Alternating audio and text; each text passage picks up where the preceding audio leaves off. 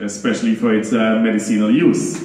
So Rastafari has proven to be right in its vibrations.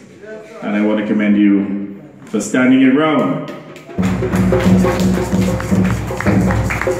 Even the foods that you eat, again, you've been proven to be correct, that you're eating the right foods. And, you know, it's so unfortunate that in the past we didn't embrace the Rastafari movement as a Caribbean initiative, your religion as a Caribbean religion, and certainly the movement as a Caribbean social movement. Unfortunately, you're demonized, you're castigated, and I believe that the time has come now for Caribbean governments to pay some form of reparation. Yes, I am. And when I say reparation, not necessarily in the form of paying you cash, because the reality is most Caribbean governments are broke. But to provide an opportunity for you to benefit from what is emerging now as the new green economy. And I'm referring to cannabis. Yes. I'm not talking about alternate energy. The reality is cannabis is now emerging as the new global economy. Many of you may not be aware of this, but just recently, within the last 24 hours, there was an announcement by Philip Morris that they will be investing $2.4 billion United States dollars in the cannabis industry in Canada. Now, what we have to make sure within the Caribbean is that Rastafari is not displaced from this very lucrative space. It's a space that you have occupied for many decades. You've paid the price.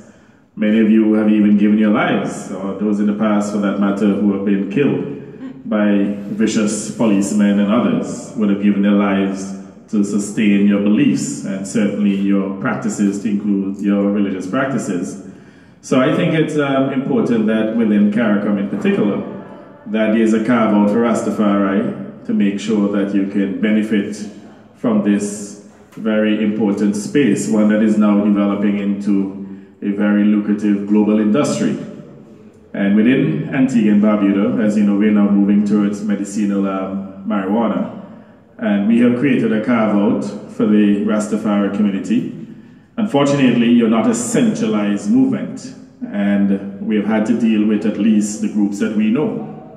Not to say that in the future we'll not be able to extend whatever opportunities to others, but in the interim we have to deal with the organized groups that we're aware of, and to ensure too that there's no opportunism in this, so that individuals can conveniently form themselves into Rastafari groups who may not necessarily be Rastafari, and to get the preferential treatment.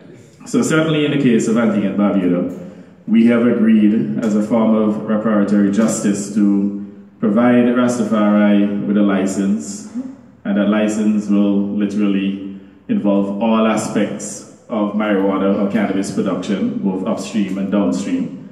And what we expect them to do is to leverage that license to create resources. Obviously, the space to grow marijuana, we expect you to dominate that space. It is something you've done naturally over the years.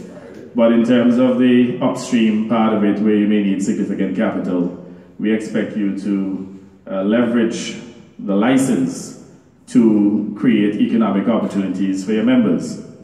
Now, the license will not be cheap. We have not quite priced it as yet, but I'm pretty sure that a license will be no less than 100,000 US dollars. We'll only give a few. And what we will do for the Rastafari community here is that we will exempt them from the payment of that license. So we want to make sure that we give you a leg up. But the last thing we want is that, having created opportunities to you, is that Rastafari start to fight each other. In fact, your values are well enshrined in the Bible. And if you follow those values, you can't go wrong. Values of brotherhood, values to share, to cooperate with each other, to have comity among Rastafari. We expect you to respect those values.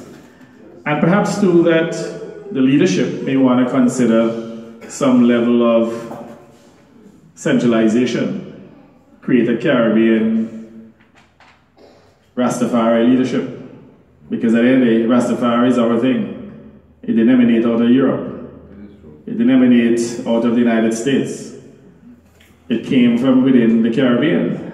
And there's nothing wrong for you now to formalize your movement, because I suspect that you have the opportunity now to grow this movement exponentially.